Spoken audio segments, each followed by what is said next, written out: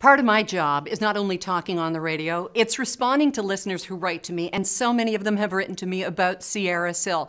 They ask what it is, they ask about the website, they ask where to find it. I tell them about the website, but I also get letters about how it's changed their lives. There's Mary, the waitress, who would stand on her feet all day long serving amazing butter tarts, and her coworkers asked her one day why she wasn't cranky anymore. She said it's because she didn't feel pain anymore in her joints, and it was thanks to SierraSil. But one of my favorites came over Christmas with a guy who's 80 years old and started taking SierraSil so that he could ski every day for 4 days in Vail, Colorado.